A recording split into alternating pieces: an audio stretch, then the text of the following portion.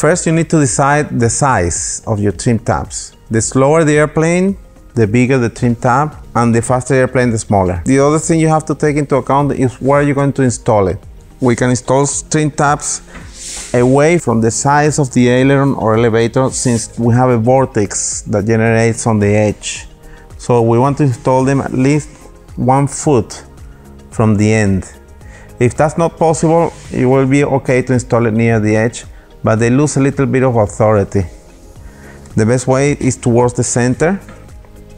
Okay, so you can place the trim tab anywhere along the aileron 1 foot from the edge. Okay, once we decide the position of the servo, we need to decide if we want to install a trim tab as a unit, like this one, or if we want to install the servo separate, remotely mounted, to alleviate some weight from the trailing edge. This is the trailing edge of my aileron. Okay, this is the forward part. As you can see, the pivot is around here. Okay, so anything I install from the pivot to the back is weight I'm adding to the elevator or to the aileron. Anything that I install forward is weight that I'm subtracting. These are the typical servos that we use with these trim tabs. This is the lightest one. This is the one that we usually install with when we have one unit, complete unit, and we just put it on the trailing edge of the elevator or aileron. Simplest servo, the lightest, and the least expensive. Then we have the waterproof servo. You can see a waterproof servo installed here. It's mainly used for amphibian airplanes. It's a little bit heavier, and that's why we are trying to install this servo in front of the pivot, so it helps reduce the weight on the rear. The flush servo mount is used in airplanes where you have enough space inside your aileron and where you don't want to see servo sticking out like this. You want something really nice and flush, you can install this servo mount. It's made out of a 6061 aluminum. It's all CNC machine, anodized. It's very nice looking. Oh, and it's also got a waterproof servo, so you don't have any problems. It's a little bit heavier than the other servos, but then again, we're going to try to install it in front of the pivot so that the weight actually helps counterbalance the aileron. The way we do this, we open a hole 2¼ inch. We then put the servo mount on the hole, drill the 4 screw holes, okay? And then we have a rivet knot with KM knots. It's really easy. It's a peel and stick. You peel it, you stick it from the back, and then you install, you screw in your servo. Finally, we install the carbon fiber reinforced push rod. Put in here. It's got a Z-bend at the end. We put it in here.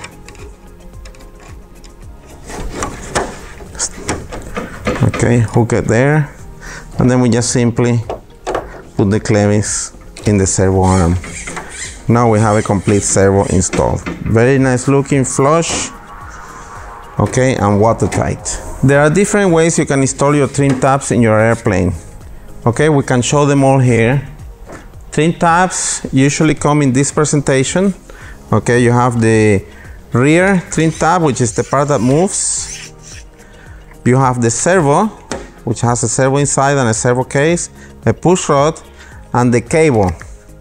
So the cable, you need to find out how you're going to rig these cables through the aileron and to the wing. The easiest way to install a trim tab is using the stock installation that comes in the kit. You put the tape on it, peel the tape. This is a very long-lasting double-sided tape, the same one they use in cameras for airplanes. You peel it, and then you stick it underneath, and now you have your servo. This is one already done. Okay, you stick it there, very easy. The other way you can do this is we provide in the kit extra hinges so that you can rivet a hinge to the trailing edge. We provide small hinges like this, and we provide a wider hinge like this one for wider installations. They're both totally compatible. That means you can use the same pin and the same trim tab.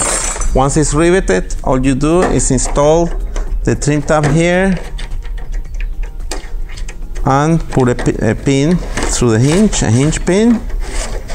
And don't forget, you need to install 2 cotter pins at the ends of the hinge to avoid the pin from coming loose. Finally, we install the carbon fiber reinforced push rod.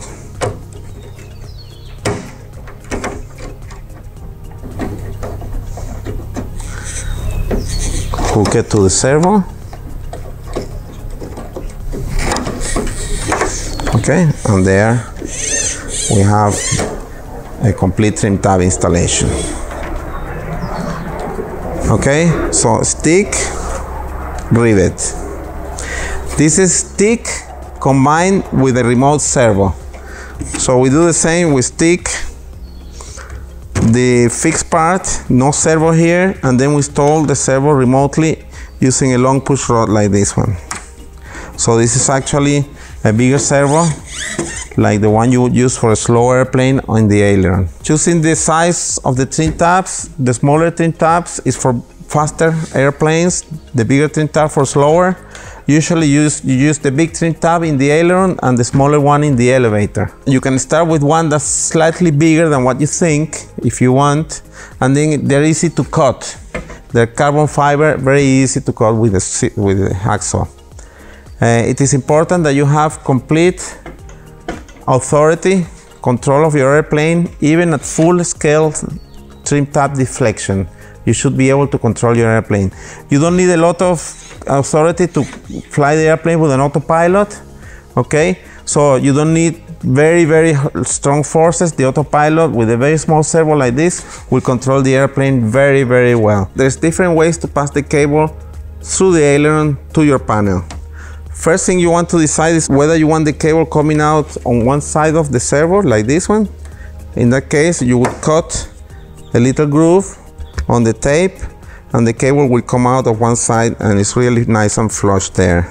The other way you can do is drill a hole or use the servo flush mount, pass the cable inside the aileron, and on the pivot do a couple of turns like this so that the cable doesn't break when the aileron moves.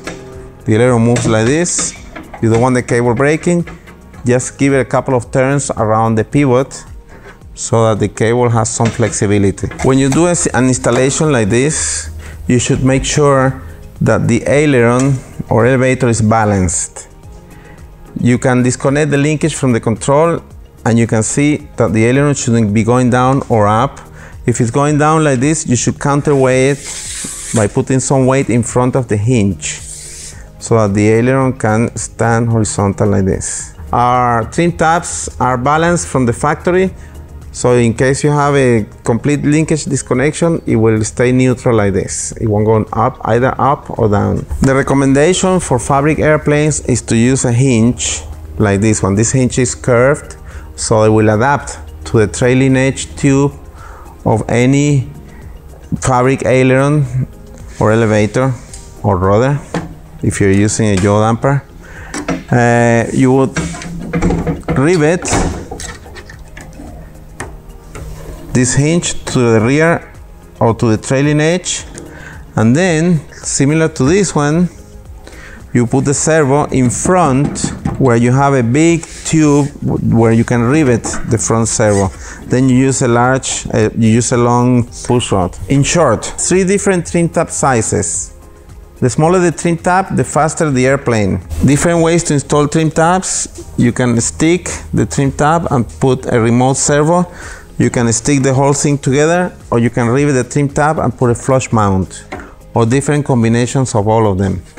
You can also install these trim tabs not only on ailerons and elevators, but you can put it on the rudder. So we also have in aircraftautomation.com, we have a complete list of spare parts where we sell all these little accessories that you can buy separately. If you have any questions, please write to info@aircraftautomation.com.